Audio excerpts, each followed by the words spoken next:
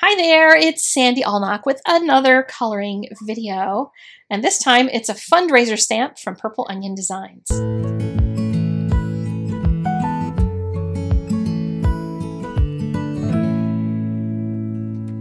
So you may know that the COVID is returning and there are bad numbers all over the place. Well, it's a perfect time to do a video with a fundraiser stamp. And this is from, as I said, Purple Onion Designs. And it's all one stamp. The picture is all one stamp. It's got the animals all holding hands. They're all in position. You don't have to mask anything or do any fancy stamping. Just stamp one stamp. And this one comes with a bunch of sentiments that go with it, including the one that I have stamped on here. There's a bunch of others. And I will link to the fundraiser stamp set in the doobly-doo so you can check it out for yourself and raise a little funds for COVID relief. Because as the numbers go up, we need to get more help out there. So if you're able to help, it's a great idea, and you get a stamp to boot. So I'm using a brush that this is actually a prequel to a video that's coming out, I think next week is when I've scheduled it, on brushes. And this brush is a Winsor & Newton number 8 brush. And it's one of the, I don't have a ton of these, but it's one of my natural hair brushes. And I love my natural hair brushes. I love the soft look that I can get with them.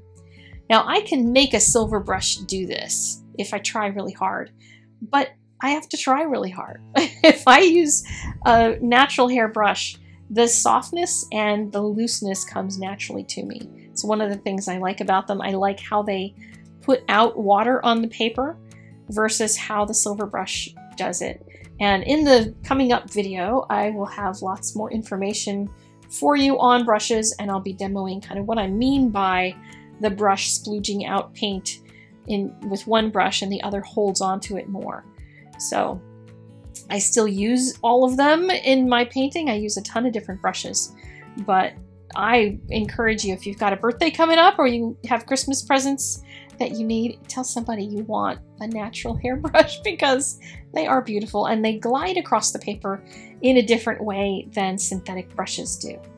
So that's one of the things I really do love about them. But this first layer, I'm just painting colors on in a very light coat of paint. I want this to be light and whimsical and airy, so have started out with just that light coat with a bunch of different mixes of different colors from my palette.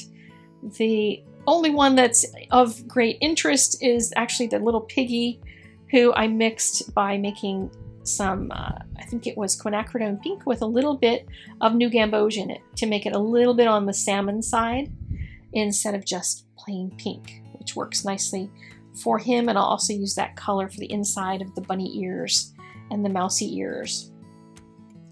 So doing a little bit of dragging around color to soften some of the edges on the rabbit, and then everything dried. I know that didn't look like it dried very long, but there was a little edit there. And now I'm using the silver brush because I want a little bit of a harder edge on the section where I'm adding this darker color, because I'm mixing thicker pigments and I want to have a little more of those hard edges. The silver brush can get to more of a fine point than a natural hair brush of the same size, because this is also a number 8. Now, not all companies' number 8s look like the same number 8s. It's kind of like, I don't know, sock sizes or something. Somebody says it's a large sock and it's not a large sock, and then another company says it's a large sock and it isn't a large sock.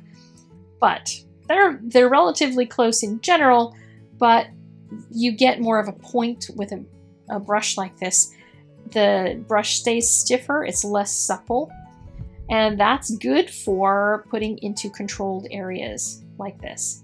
And for stamping, it's one of the reasons that I do recommend in general having the silver brushes, because most people aren't going to do the full backgrounds like I do. They're not going to need to cover large areas, but the silver brushes have a harder time doing that, whereas a natural hair brush it finds that much easier to do because it retains more pigment and water when it's picked up, and then it puts it out in a really nice even way instead of, sometimes you may have noticed the silver brush just wants to hold on to the paint and wants to keep it in the brush. So I'm just going to finish up here by adding a little bit more of the pinks into the ears because I think that's adorable. And adding a little bit of yellow because every card has to have some yellow on it. And my little owl needed a little bit of yellow on his beak and his little feet. And then using, of course, the silver brush to do the tiny details of the little ties that two of the critters are wearing. And then I decided to add a little bit darker color on the ground just to have a little difference between that and the soft background where all that color just melts out into the sky. So really cute stamp, fun and easy to color, and it's for a good cause, so feel free to go pick one up for yourself over at Purple Onion Designs.